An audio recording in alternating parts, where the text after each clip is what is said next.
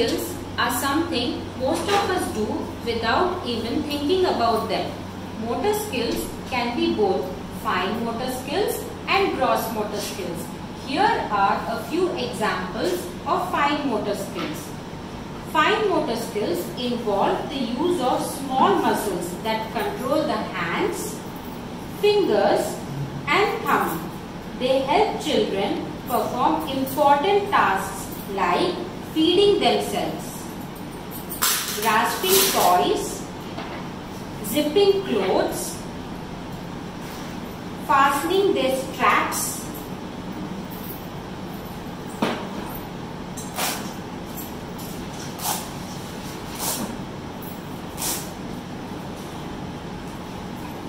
tying shoelace,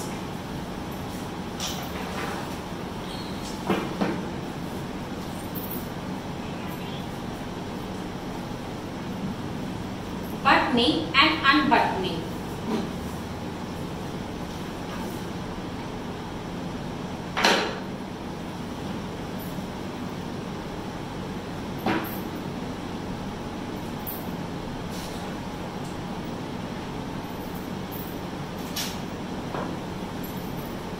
Tracing,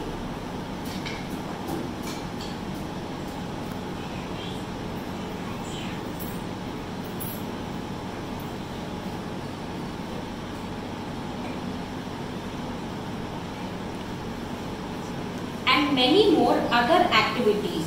With the use of these fine motor skills, later children will not find difficulty in holding their pencils.